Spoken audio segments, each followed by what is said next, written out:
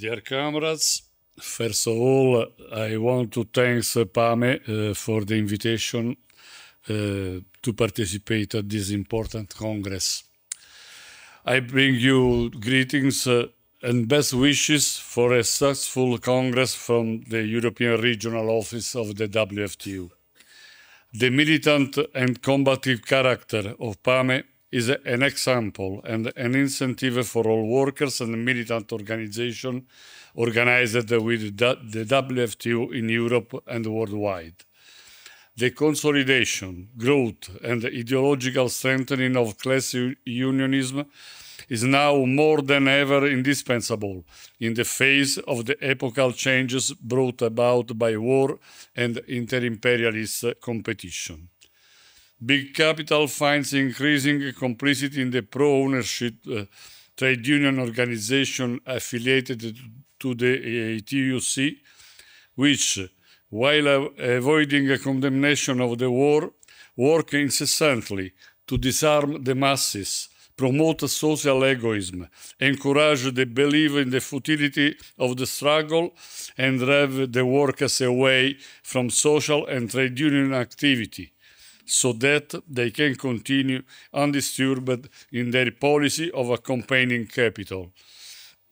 NATO's war in Europe is creating a new scenario on the world level, and in addition to sorrow and destruction, is producing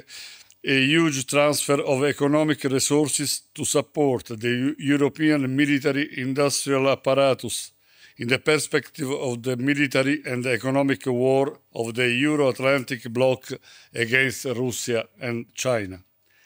The economic sanctions imposed by the USA on Russia and Trump's promise to introduce new custom duties on European goods are therefore causing a major economic crisis in all European Union countries, which are now forced to buy energy products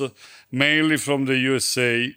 paying much more than before. And this is putting the industrial apparatus of many countries, especially Germany and many mechanical engineering industries, in deep crisis. Volkswagen is in the process of closing 3 plants in Germany and others around the world, with thousands of layoffs precisely because of rising energy costs due to the sanctions against Russia. Michelin in France announced 3,600 fired, while in all European countries, governments following the instruction of the European Union and Draghi are diverting huge resources into funding military industries, taking them away from funding pensions, health care, and the welfare state, while inflation raises the cost of living and lowers the value of wages. To date, European Union funding for Ukraine amounts to over 150 billion euros. It is increasingly necessary to strengthen the front in the struggle against the war unleashed by Israel in Palestine and Lebanon, with the complicity of the USA and the European Union, which remain silent on the ongoing genocide of the Palestinian people, Israel's continuous aggression against Syria, Yemen, and Iran,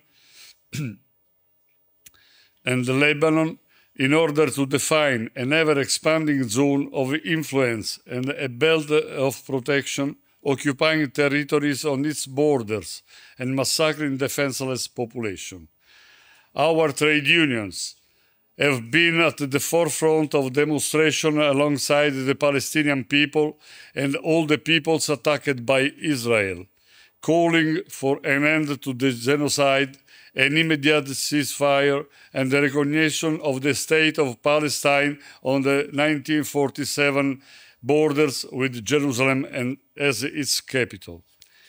In this new international framework, it is the task of the militant and class-oriented trade union organization to maintain a high level of mobilization with strikes and demonstrations that affirm the workers' demands, defend economic and trade unions' rights, and expose the complicity of the yellow ATUC trade union apparatus and the national trade union organization that follow it. In order to strengthen, broaden, and better organize the presence of the WFTU in Europe, consolidate the international solidarity, to give more strength to the struggle against the warmongering and austerity policies of the European Union, to break the monopoly of the yellow trade unions and the ATUC on representation in Europe, the European Regional Office of WFTU has convened a European conference from 28 to 30 January 2025, hosted by CGT Valdemar, which will be attended by delegates from all European countries to define and strengthen the political and struggle path for the coming years. To the